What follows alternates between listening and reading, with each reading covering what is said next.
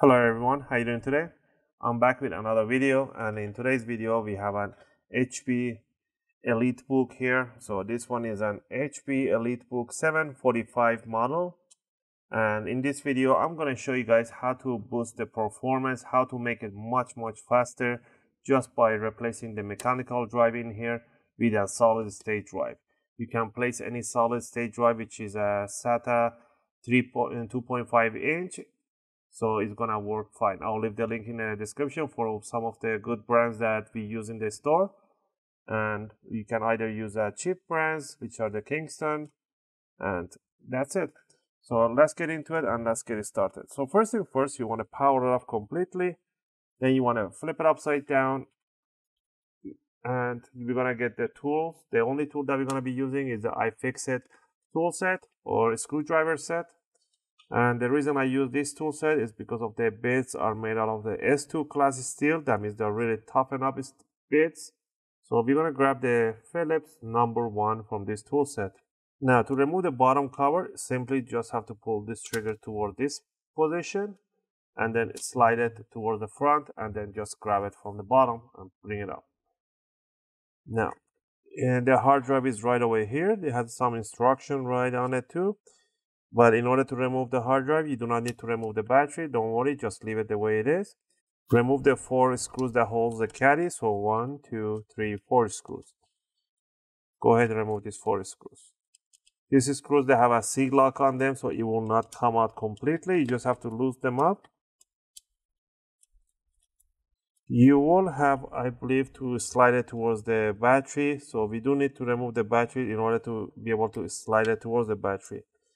Some models don't. In order to remove the battery, first remove any warranty label that you have.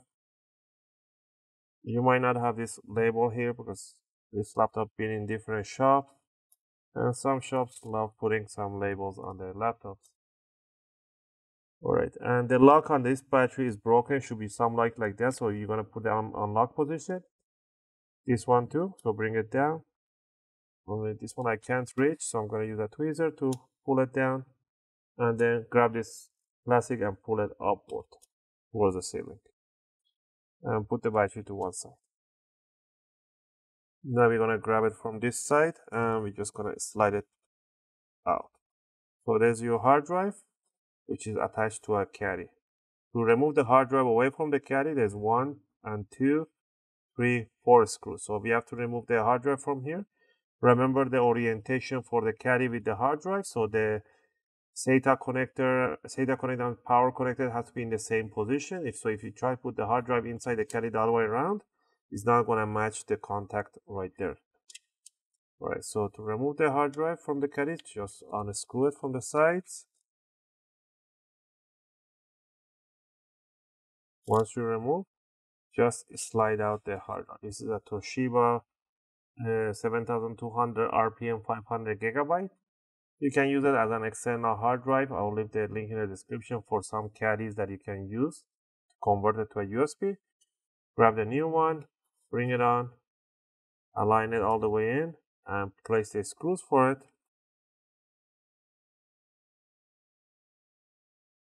Once you got the new drive in there, don't worry about the extra space that you get because the SSDs are a little slim, but that doesn't affect anything. Just bring it on. And slide it all the way to the right and tighten up the 4 screws, and then grab the battery, put the back end down and bring it over and snap it down and lock it in place. Also remember, once you upgrade the hard drive to a new hard drive, you will not have any operating system installed. So you will need to go to my video description. There's a link I put how to create a Windows USB boot drive. It's really simple. With a USB boot drive, you can just plug it in here, power it on, pressing escape and then F9.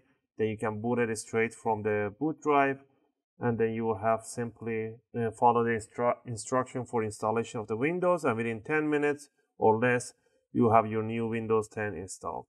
Again, the link on those for those videos is in my video description. And the last thing would be to grab the bottom cover, bring it over, and place it with an offset position, and then slide it towards the back, and then lock it down. I hope this video helped you guys out, and if it did, please click that like button and think about subscribing. It really helps and motivates me to make more videos and take requests from you guys. Thanks for watching, guys, and I'll see you guys in my next video.